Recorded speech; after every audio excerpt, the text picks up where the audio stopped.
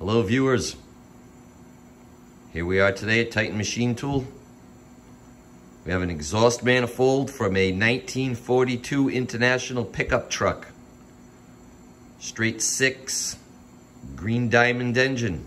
Green diamond, woo, green diamond. All right, there you go. There was a little kiss right there. But anyways, here we go, resurfacing it. The flange was not so nice looking. Pretty corroded, not so straight, got some burn through, so it needed resurfacing. So we brought this guy in here, set it up on the mill. As you can see, we've already begun to resurface it. It's cleaning up nicely. It's cleaning up nicer than I would have expected. We still got this problem area over here. We'll do that in a moment. But I figured before we cut it all away, we still got some witness marks. I'll let you guys get a look at it. So 1942 International. We had a bunch of leakage over here, leakage over here. We had leakage over here, but this one cleaned up already. That's nice. We still got a little spot of caca over here to clean up. But as you can see, it's already all around it. It's already nice, freshly machined, so the gasket will seal on that nicely. No problemos there. So we'll cut the rest of that in a minute so that you can see the dust, cast iron dust. But anyways, this is how we got it set up here. And it was rather convenient that this thing has another flange over here. A big, thick flange, another part of the exhaust. If you come down here, you can see it's over there too. So it was rather convenient that this surface that it's mounted on is perpendicular to that top surface. So as soon as I mounted that up right there and I realized that that was perpendicular, made it a lot easier than having to tip the head and find some whacked out mongrel angle that this thing is cocked at. Cocked! But it's not, so made it easier. So how I set this up here, I got one of these bad boys mounted in the vise, screwed to the vise, this big ass vise jaw. You can see back here, all right? So we got that thing screwed to the vise.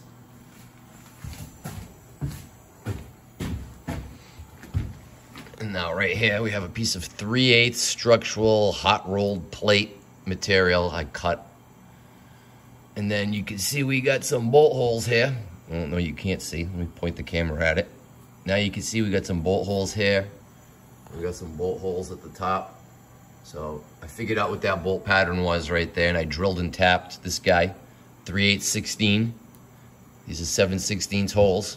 So that gives me some room to adjust this guy. So we screwed it to it, and then this big plate sticks down into the vise as well. Can't really see it, but it does. Take my word for it. It goes all the way down to the bottom of the vise right there. So we're using the vise jaw, and we're clamping that hot rolled plate to this back jaw. And then we got some cant twists on there, clamping it to that back jaw as well. And then we got 4 3/8 16 bolts bolting the manifold to that piece of hot rolled plate. It's like 3/8 thick. Screwed right to it. 4 of them. 2 down below, 2 up top. We got another couple little cant twists here just for some extra pinchy. Out on the ends, we got some jack screws sitting on this nice stack up of blocks here. Stack them on up. Support underneath that flange. Same thing out on this side. Nice big block, stack up. Jack screw under the flange supporting it. So that's basically how it's mounted. Now when I first set this guy up, put it on there, indicated 0 here, and came all the way to the other side. Skipped right over all the middle, came over to the other side, and checked where that was. And I indicated that guy like this at the most extreme ends to try to get him as close as I could get him. And wouldn't you know, I could get 0, 0. So I set this guy up, 0, 0. And that's using the Z-axis to indicate it. And then I ignored all the middle. And when I got that 0, 0 and I got it all clamped in place, I tighten these guys up, sock it all down nice and tight, make sure it doesn't move. Recheck 0, 0, it's all good. Got the jack screws underneath, tighten them all up. Still getting 0, 0 on both ends over here. Then I go in and I check all this in here where I'm at. I'd use an indicator. I'd write in -5, -9, -3, +11, all the way across just so that I could see what my condition was in. And that is the worst spot. That guy was like, when I was 0 over here, before I cut anything, I brought the indicator down into that nooks and crannies down in there. It was like 40 thousandths. I personally wouldn't have taken 40 thousandths off this flange, but the customer was here. He was getting all excited to seeing all this nice, fresh, virgin material. Doesn't do machine shop work, so when I said, I'm taking off 5 thousandths. It's like, how much is 5 thousandths? I said, I don't know, it's like the thickness of a piece of paper. He's like, that's it? Take more off. Then as it was getting cleaner and looking nicer, he was like, oh, take some more, take some more. He wanted to get this, wanted to make this all go away. So he says, cut to clean. So we're almost there. We're gonna take that last pass right there on this 1942 International exhaust manifold. I was doing it by hand at first because this setup's a little sketchy. Even though that thing is bolted tight, everything is clamped super tight in the middle, you got these wings coming out on the ends over here. And you really don't have any clamping, any ability to clamp these things and keep them from vibrating. And that's what I'm worried about. I'm worried about this thing vibrating while you're cutting. And then ugly things happening that you don't expect. So I'm pussyfooting over this thing. And I went over it a bunch of times, nice and easy, until I got it all at the same plane right there. So the only thing that's keeping this thing from rattling and staying in place is basically the cast iron structure of the manifold. So you can imagine cutting out here with no support, this thing ringing and vibrating and everything else. So when the cutter comes over these ends, these extreme ends right here, I just put my hands on this thing and put a little pressure on it. Absorb some of that vibration. Put all of my pressure in that direction so it doesn't want to wobble back and forth. I just kind of dampen it by leaning on it right there. Only at the ends. When it's in the middle, you can hear it. It's nice and solid in the middle. You got a nice, big, robust amount of material here in the middle, really thick with all this, and the flange right there with the bolts right in the middle. So this guy don't rattle or vibrate hardly at all. It's just when you get out to the ends, there's really nothing hanging on to him. So we got to go nice and easy out on the ends. So let's turn this guy on. Cast iron, I'm running in back gear. I'm only using a 1/2-inch diameter end mill. It's nice and sharp so that it cuts the material. I don't want a whole bunch of surface area dragging over this thing, especially on the ends.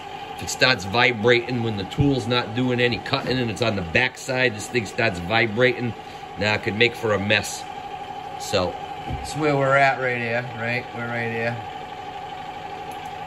We'll cue up the program and here we go. Just gonna start cutting. Like I said, we just pussyfoot here.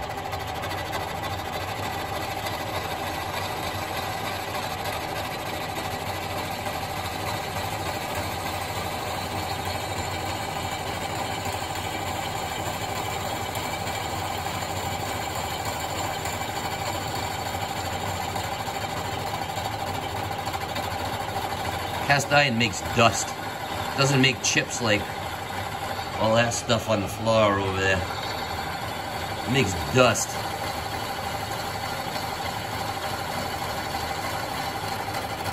I suppose if you looked at them under a microscope, they might look like chips.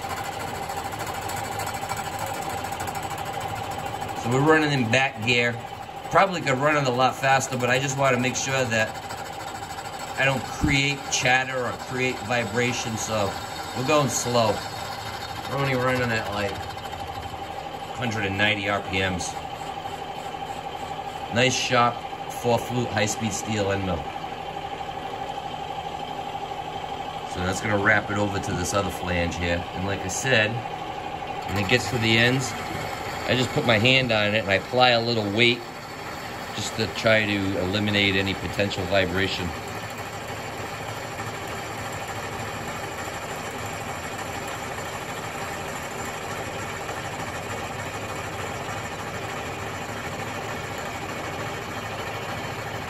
You know, we don't want anything bad happening to this.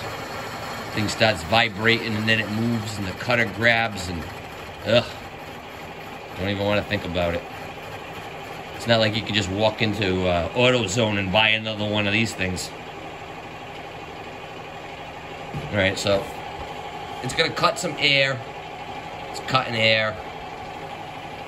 And then we're going to wrap it on over and send it back to the beginning.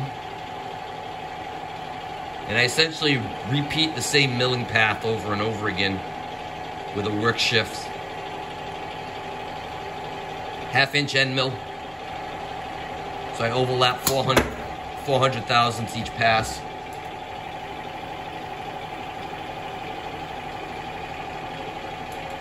And we're back at the beginning.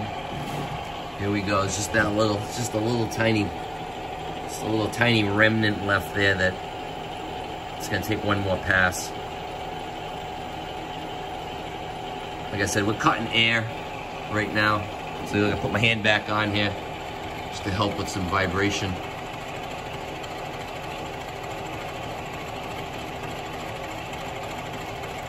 I'm probably gonna send this thing off and take one more pass. I'm certain this corner right here is not gonna clean up.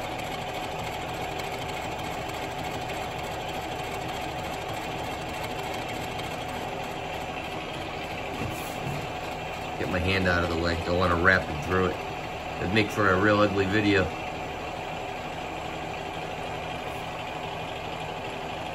Alright, so that guy's over there. It's going to take that cut. But we'll come back over here. We'll examine the problem area. See, it's still not quite nicey nice. I think the gasket would seal that. But anyways, we're going to take another 5 thousandths off. See what it looks like. But I'm not going to go more than that. It's going to put me at like a 45 thousandths that we took off this flange thickness in total. More than I would have done, but hey, the customer said do it. You know what he did was, I have my scale. I have this Brown & Sharp scale right here, and he measured this with my dial caliper, and he said, oh wow, this thing's 20 thousandths. That's nothing. So if we took 2 of these, that's nothing. 40 thousandths, no big deal. I'm like, okay, whatever you say, 40 thousandths, no big deal. So, all the rest of it's nice though. Nicey nice, cleaned up good. It's gonna seal nice everywhere else. Like I said, that's the only one that might be questionable, but I think the gasket will seal it. All right, people. There we go. 1942 International Green Almond engine. Exhaust manifold resurfacing. I think the setup is the interesting part here. Cutting cast iron and resurfacing a warped, rotted out flange is not all that interesting, but setting it up, you know, it's all in the setup. You spend 2 hours setting it up and it takes you 15 seconds to do the cut. All right, people, 15-minute video. I hope you enjoy my content. Give me a like, subscribe, and have a good day. Thank you.